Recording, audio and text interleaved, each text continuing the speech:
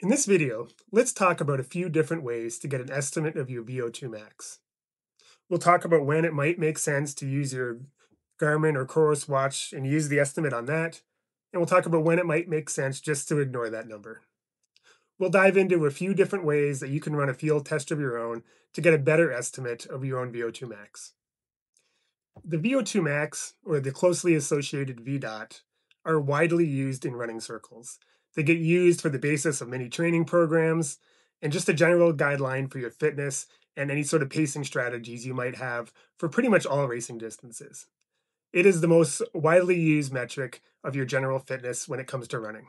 It's becoming more and more common for GPS running watches to have a built in VO2 max estimating function. And those can be really handy and really useful if you really understand what you're looking at and how those calculations are made.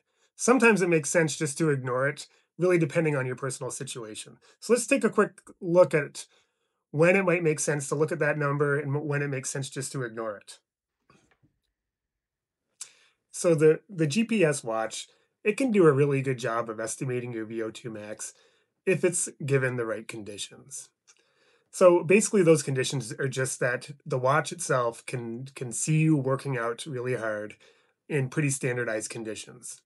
Um, so where it doesn't work is maybe the easier way to think about it is when it's put in an environment where it can't see you working hard, either because you're inside on the treadmill or on the indoor track, or if you're running in conditions that are pretty suboptimal. So if you're working really hard because you're running at altitude, or you're running in the heat, or you're running in some really technical trails, or even this morning, like I was running on the road, but there was a lot of ice, so I was running pretty slow, and running a little bit easier. But the watch is not going to get a chance to really do a good job of assessing your VO2 max if you're not working hard. But by that same measure, if you don't ever run hard with your watch, um, that could be the same issue. So if you typically just do easy runs, then the watch is probably not going to do a great job of assessing your VO2 max. Remember, VO2 max is your body's ability to process the most amount of oxygen it possibly can. And if you're just going for a jog and you're not actually testing your body's ability to push it to the limits, then it's not going to be able to do a proper assessment. Unfortunately, that just means that most of these VO2 max type tests and to get a proper assessment of your VO2 max, it's going to require you to be working really hard. Like you're going to need to be really sucking wind, and that's probably a good indicator of whether or not you're getting a good indication of your true maximum. Is you need to be working really hard. If you never sort of put yourself out there and you never give your body a chance to work really hard, then there really isn't going to be a test that's going to be able to properly assess that with a high degree of accuracy. So if you're not going to rely on the watch alone, and I don't think you should just rely on the watch alone, then let's talk about some of the other field tests that you can do to either help validate what the watch is saying or to get a more accurate reading. And some of these could actually help the watch do that assessment. If you do one of these field tests on the track or do it outside, then you might find that your watch reading will improve as well. I actually had that happen this past couple of weeks, where I had been doing a lot of marathon training. Like I mentioned, most of that gets done inside. But when that came to a stop and I started doing some 5K training, all of a sudden I had a chance to do some races and some workouts outside, and I don't think my fitness improved that much, but all of a sudden my VO2 max indication on my watch spiked up by several points. Mostly from the couple of races that I ran and a few of the workouts that I was doing outside. So just giving the watch a chance to see you're working really hard outside. Just gives it the ability to do its calculations properly. And so some of these field tests that I'll describe, not only will they give you a firsthand assessment of your VO2 max. It could also probably benefit your watch's ability to make those calculations as well. So maybe the simplest way to get an estimate of your VO2 max is just to go run a 5K. You take your time from your 5K and you take it over to a VDOT or VO2 max table, find your time for the 5K, and then it translates over to your VDOT or VO2 max, and pretty easy way to do it. Obviously, the downside is that you need to you need to go run the 5K. If it's in the middle of the winter time and you can't find one, then it might be difficult. But you also might be in the situation where you're looking to go run a 5K and you really have no idea how to pace yourself, and you really have no idea how to go about training and doing interval workouts for that 5K. And so you're looking for a way to gauge your fitness, in preparation for that 5K. So I'm not saying that is the approach for everybody, but if you're a relatively seasoned runner and you enjoy going and running a 5K, it's a good way to get a bit more racing experience, and you could really check the box on getting a solid estimate on your VO2 max. So if you decide you don't want to do a 5K or you can't get a 5K, probably the closest thing to that would just be to do a time trial. Personally, I think doing a 5K time trial is a little bit too much. Most experts think that somewhere in the 10-minute range is the best way. 10 to 12-minute range is the best way to estimate your VO2 max. And so what's your maximum effort for that time frame, which makes the 5K a little bit too long. The only reason I recommend the 5K is because it seems to be that's a very popular race distance and it's easy to find one of those. But if you're not going to go that route, then I probably would recommend doing something like a 3K or a 2-mile. You could do that on the track. You could do it on the treadmill. If you do it on the treadmill, I would recommend that you set the incline at 1% just to offset the any sort of wind resistance that seems to be a little bit more normalized than just running it flat. But that's sort of a good alternative way to running the 5K. Now, I think that's probably one of the simple ways, but it doesn't mean that it's easy. I think it's very difficult to run a 2-mile time trial, and I get a little bit nervous just even thinking about it. I think running a 2-mile all out is very difficult and very, very, very painful. But again, you don't need to go all out. If you leave a little bit, within you, then I think that's fine. You might be off by, a point or so, or maybe you underestimate by a point. But in the grand scheme of things, that's probably not a big deal. So if you're a more experienced runner and you can't get into a 5K, that's probably the route that I would go. Do probably a 2-mile time trial, same thing, and then just take the time from the 2-mile time trial, translate it over in your VO2 Max calculator online. There's hundreds of those online, or this is from the Jack Daniels book. There's a nice table in there that it's very well dog-eared in my book. I use it all the time. That's probably what I would recommend for more seasoned runners. Pacing that can be difficult for a new runner, and so a little bit easier to pace than running a full 5K. But if you're sort of new to the game, or you don't really know where your level of fitness is at all, then I probably would recommend one of the other field tests.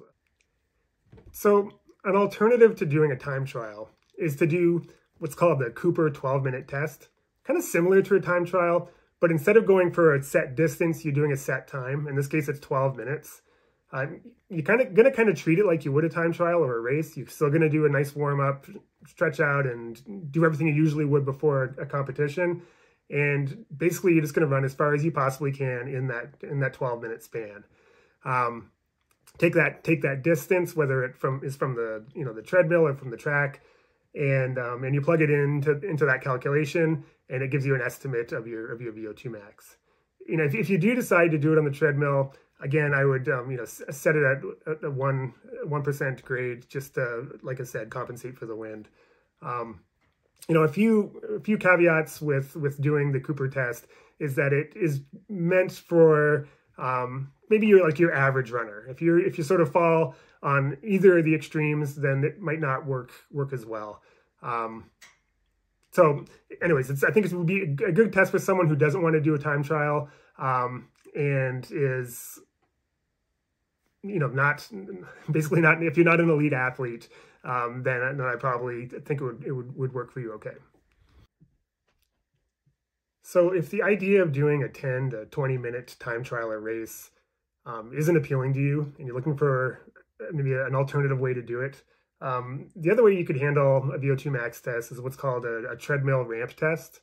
And this basically takes a combination of the elevation or the incline that you're running and then the speed when you max out, and those get plugged into a formula to determine what your VO2 max is. Kind of like the Cooper test, these can have a tendency to overestimate your VO2 max if you're a pretty seasoned or an elite athlete. In which case, I would probably just recommend doing the time trial. But if you're not an elite athlete, then I think this is probably a good protocol to use, especially if you're intimidated by the time trial aspect of it. There's several different protocols. All of these protocols feed into the ACSM or American College of Sports Medicine equation, which, like I said, combines the grade and the speed at which you're running when you max out to determine your VO2 max. The protocol that I would recommend would be, again, to do a nice warm up, at least a 10-minute warm up, take a little break, and sort of get stretched out and get yourself all ready, and then get on the treadmill. I probably would recommend doing it at a 2% grade. You can do it. There's a few different options that which grade you can do it at. I like a slightly higher grade. I find that that people will it makes the test go faster essentially, and I think that's what a lot of people want, is to to be put out of their misery kind of sooner than later. So I like doing it at a 2% grade. You could go higher, and I'll give you the equations to do that, and then essentially start at a comfortable pace. And so that's obviously just a relative number. But if you usually jog on your easy days at an 8-minute mile pace, then I might start at least 9-minute mile pace, and then essentially every minute you're going to be increasing the speed by a half mile per hour until you get to the point where you can't do another full minute. Okay, so you might be increase it 6 or 7 times. You're just increasing the speed, and when you get to a point when you can't complete that last minute, then just sort of cut it off, and then basically you take that last speed and the incline, assuming you used 2%, and you plug that into the equation, which I'll put on the screen here, and I'll put it in the description as well, and it gives a pretty good estimate of what your VO2 max is. I think in general this one's going to be a little bit more accurate than the Cooper test, but it's not going to be as accurate for a seasoned or elite athlete as doing the time trial. I think simplicity and difficulty are two very different things. I think the treadmill incline test is probably a little bit more complicated, a little bit more complex to do it, but it is probably a little bit easier to do. Just the fact that you're sort of gradually increasing the pace, it sort of tends to make the tests,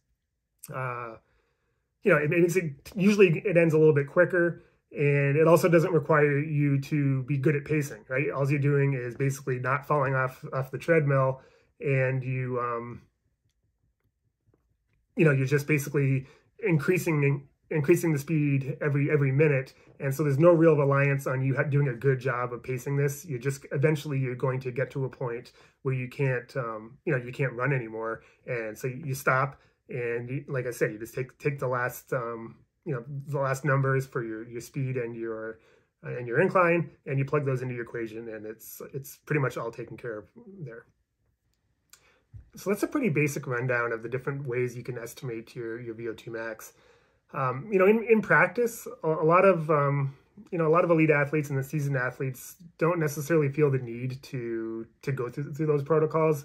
They can get a pretty good sense of where they're at just based on their everyday training. You know, especially if you're training for and racing in shorter distances. You know, mile to 10K training presents, you know, plenty of opportunities to be running at VO2Max type paces, and you're going to be running 5K races or something in that ballpark, and so you get plenty of opportunities to get a gauge on your VO2Max.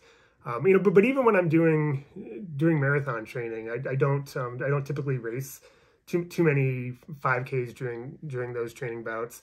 But I do multiple VO2Max workouts, and I tend to just have a sense of where I am based on how those workouts are going. Like a good sort of standard workout that I will do most seasons would be a 3x1 mile workout, and for me typically the 3x1 mile workout, that pace does a pretty good job of predicting you know, what my current 5K ability is, and typically, you know, I'll do two minutes rest, and certainly that's easier than running a 5K. But typically, when I'm doing that workout, you know, I'm not going to the well like I would in a you know, in a 5K race, and you know, there's definitely you know, I probably couldn't quite match that for a 5K pace, but at least it gives me a good idea.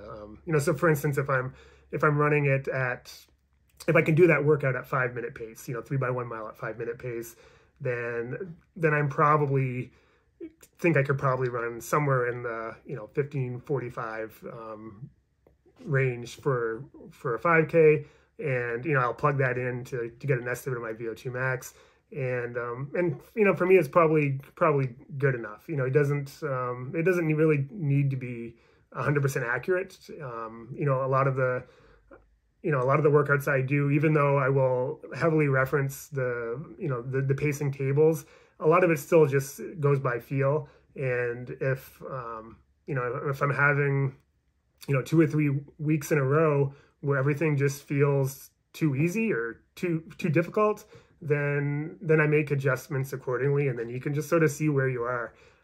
But obviously that comes with, you know, comes from lots of experience, and that's not something that I think you're just going to be able to do intuitively. You know, I've been doing, you know, workouts of that nature since I was 13, so you know, that's 35 years now, and so there's a lot of workouts behind that experience. Certainly it doesn't take that much experience to do it, and then things change as you get older, but I do have a pretty good feel for my body and to how to make those adjustments. And so anyways, I hope this was useful. I hope it, you know, no matter where you are on the spectrum, I think it's a good idea to be able to estimate what your VO2Max is. Like I said, pretty much all the training tables, you know, tend to use that as the baseline. You know, personally, I think for some distances, like, you know, the marathon, for instance, you could argue that, you know, that your lactate threshold might be more important, and you know, and I can do a separate video on that.